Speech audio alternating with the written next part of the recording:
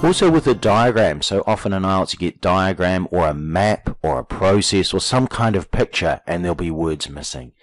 So if they're showing you some kind of image, often there's not much vocab shown on the picture, so you're going to have to think, how are these things different, or what you have to identify what is number 7, for example, showing.